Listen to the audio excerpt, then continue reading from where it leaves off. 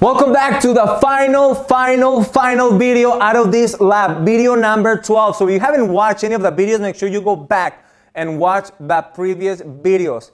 And once again, I've been so excited on me walking you through this process.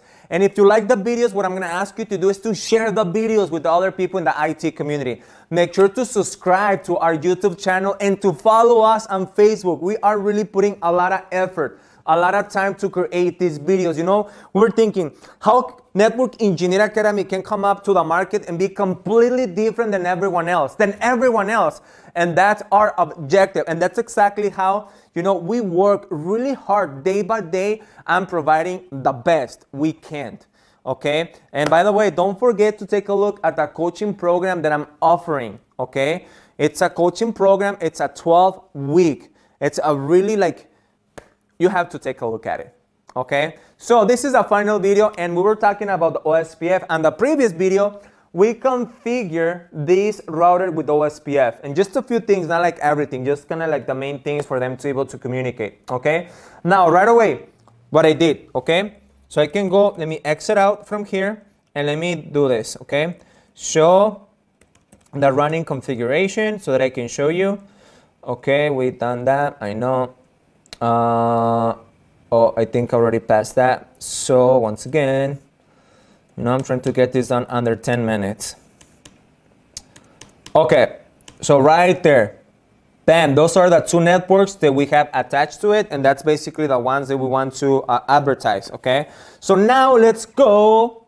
Okay, let's go to this router and do the same. Now this router has three networks, right? It has the 172, the 210. Oh, my bad, it has four networks. Okay, it has the 192, the two VLANs, the 210, one, and the 172. Okay, so that's a few ways to do it on this side. We can advertise two, be very specific, or we can just advertise one network and make sure that that network covers the two networks, the two VLANs. And that's exactly what I'm going to walk you through. Okay, so let's jump in on that router, and I'm going to go fast because that's basically the same commands.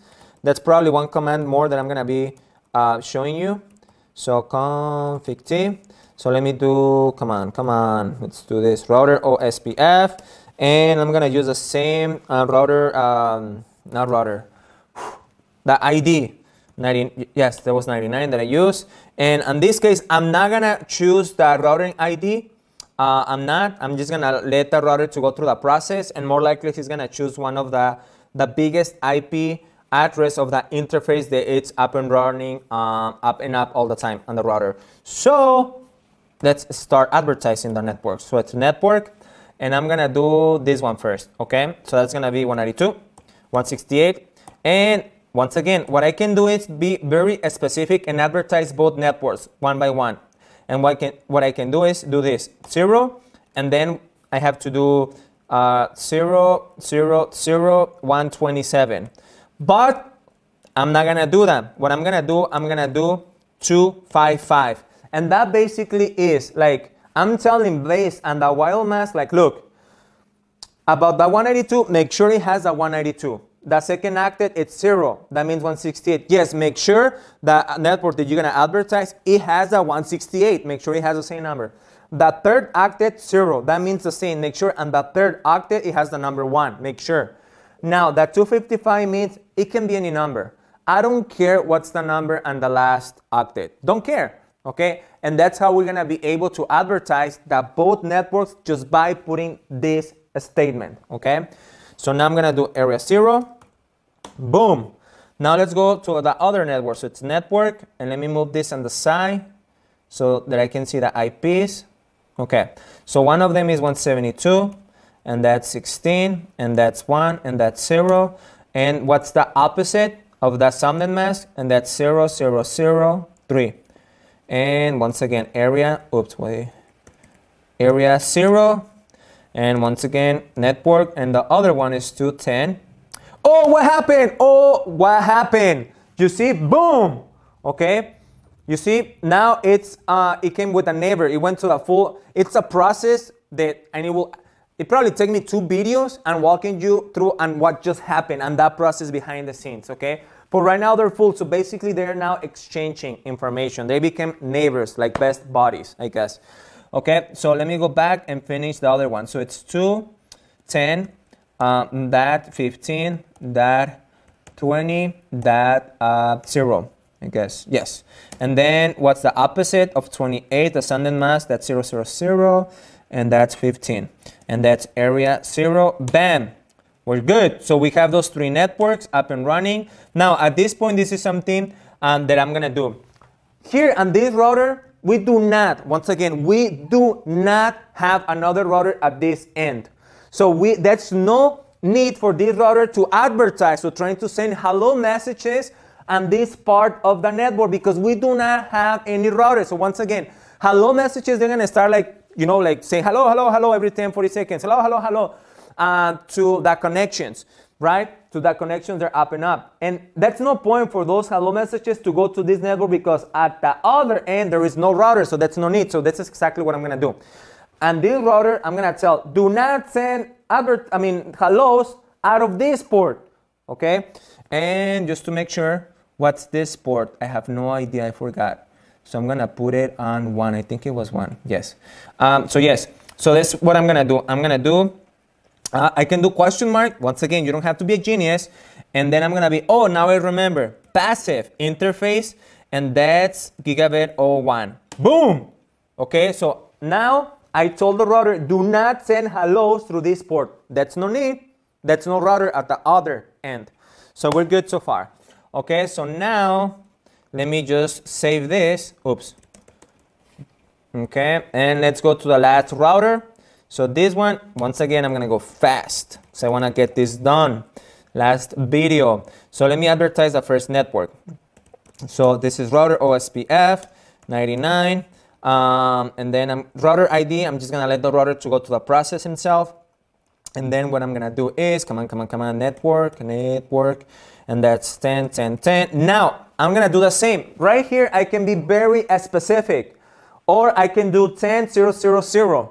Okay? Well, I can be very specific. Either or, it's going to work. But you know what? And the other one, I was like, whatever. You know, like, I'm going to put one network, but making sure that both there are advertised with that 192. And this one, I can do the same, but no, I'm going to do it specific. So I'm going to do it this way.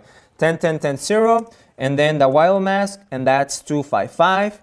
And then I'm going to make sure it's area 0. Enter. And the other one is 10, 10, 100. That's 0. And the opposite, that will be 240. That will be 15. And area 0. Bam. Now, I'm going to do the same here. As you see, now we have another...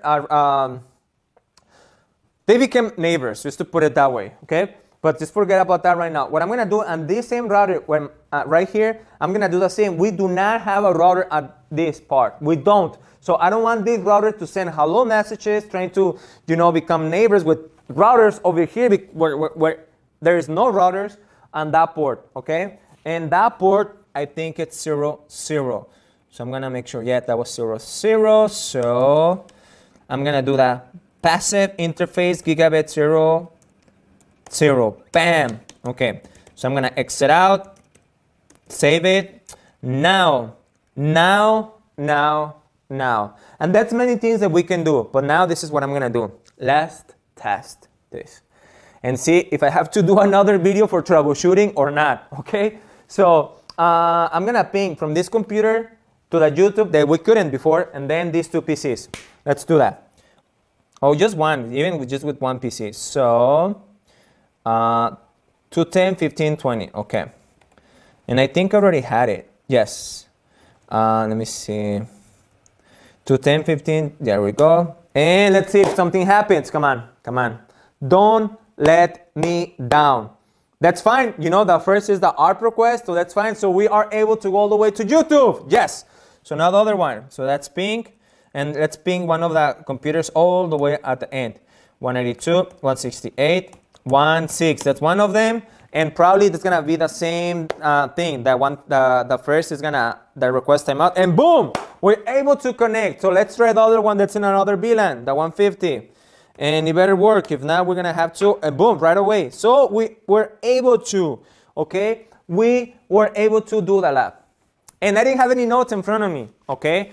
But once again, once you kind of know something, it's not for you to jump into the next thing. No, take your time, analyze the things, and see like, okay, what else can I do? Because I want to make sure that 3 months from today, 1 year from today, I'm still able to go through this process myself, because I really went through this process and learning this the right way. And that's another thing that I teach in the coaching program, the process of learning how to learn the right way.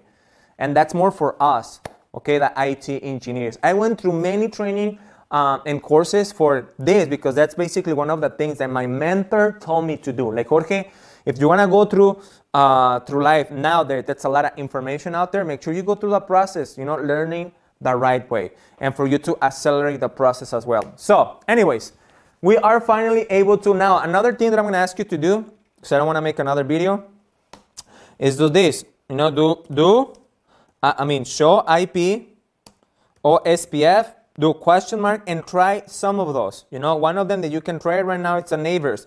And it will tell you a lot of information about the neighbors, like right here. When you have this, what that means is the dash, it's on that end, it's a point-to-point connection. Point-to-point connection. Now, when you have the BDR, it's because either or. It's the backup data router or the designated router, okay? And that's, once again, that probably, I have to cover that in 1 or 2 videos and exactly what that is. A backup, designated router, and the designated router, and the process it goes through. But yeah, you can see the neighbors that you have, the IP and everything else. You can take a look at the port. And also another thing right away, I'm going to do show IP protocols, and bam, it will tell you, hey, by the way, you are running OSPF. That's the one, the process ID that you choose. And to give you some other information, the networks that you are advertising, your router ID, and so much more. And you see the default, the 110, oh, before ending, the 110. Remember that I talked about the administrative distance? So let me do this. Show IP route, bam. So this is, that was a good thing, so I really wanted to show you this. Okay, you see, so now we have the static, now we have a few O's. And the O's, that means that I was able to learn the network through OSPF. And that's basically the administrative distance, the 110, okay? So yeah, that will tell you, like, if you're unable to connect to one network, you need to take a look at the routing table to make sure that that network is there. If it's not, it's time for you to troubleshoot something. So I hope I went through this process and giving you a lot of valuable information and content that you can apply. And I know for some of you, you already know a lot of this, but probably by now you're like, okay, now I get it. Now I can put it in. Now I find a way, I was able to find a way for me to explain it to somebody else, because that makes a huge difference in your IT career. So once again, don't forget to subscribe. Don't forget to watch other videos from us, from Network Engineer Academy, and that's a lot more coming. And we are creating a lot of training that we're going to put on the market in the next few months, because once again, we really want to help you, for you to fucking accelerate your IT career, because it's possible. I did it. High school dropout, barely able to speak English, and yes, I was able to make the 6 figures in the IT field, and I want to show you how in record time, because it's possible. So I'm going to talk to you in another video. Once again, my name, Jorge Armando Navarro, and I will talk to you soon.